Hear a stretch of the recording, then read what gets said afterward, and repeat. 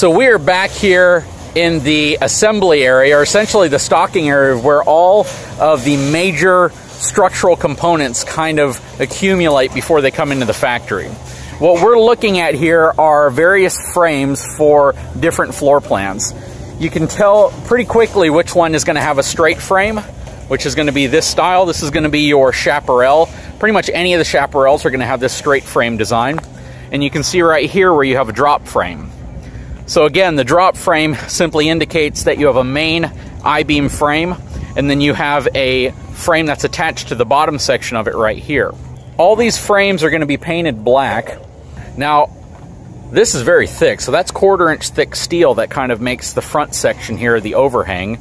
You can see all the steel reinforcement and bracing that takes place in here. You can see that this model already has its front landing gear in place. Working your way back, 12-inch I-beam frame.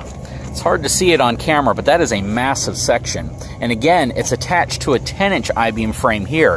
Very rare for the industry to do that. Some manufacturers absolutely go with a much, much smaller I-beam frame there.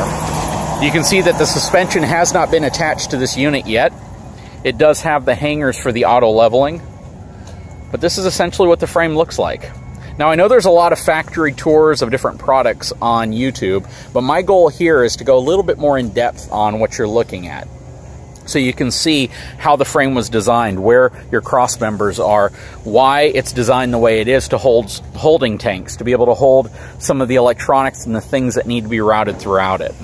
All right, before we go in the building, I'm going to stop here and take a look at some of these axles. You have different axles for different models that they have. In front of me are their 7,000-pound axles. You can see how these are specific to the Brookstone, but they put 7,000-pound axles on a lot of the Chaparral products as well. What you need to understand about axles, and a question I get asked all the time, is why are certain axles on certain RVs? So if you have an RV with a 16,000-pound gross vehicle weight rating, why would you put 7,000-pound axles on it? Because, of course, 7,000-pound axles equal 14,000 pounds if you have two of them.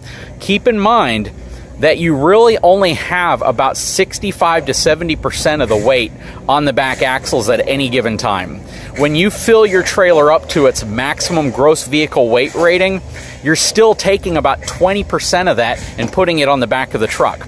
Look at it this way. If you have a car or a truck or an SUV, if you had all of the weight of that entire vehicle just on one axle, you would be overloading that axle. That's the same thing when it comes to RVs. They have to make the front of the RV relatively heavy, so when they manufacture these products, they make sure that a significant amount of weight is over the front of the fifth wheel where it's going to attach to the tow vehicle. When we prototype our units and weigh our units, even though CSA strives for, they want us to stay within 15-25% hitch weight guidelines, we strive to be in that 19 to 21. So we've narrowed it up and defined our own parameters a little bit tighter than what theirs are.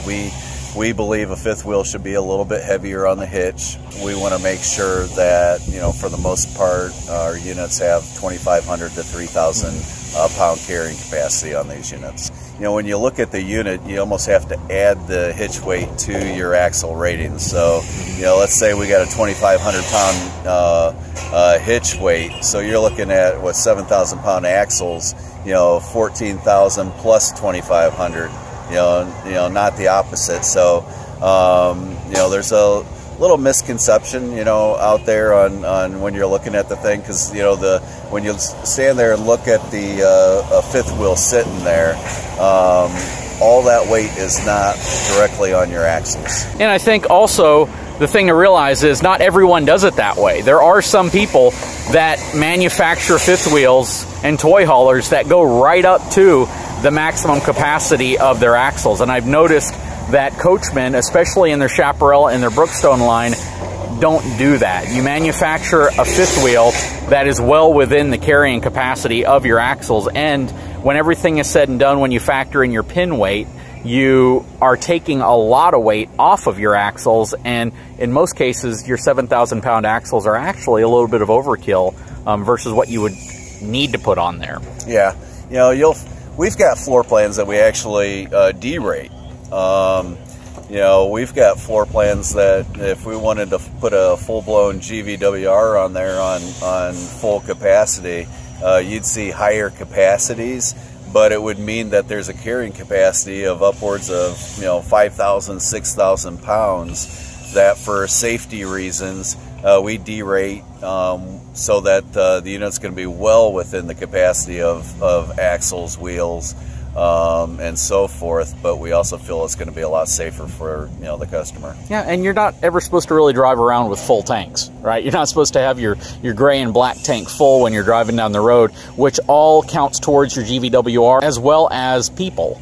And people don't ride in fifth wheels. It's just not a safe thing to do. So those are all factored in, and I just wanted to point out and answer that question I get asked all the time.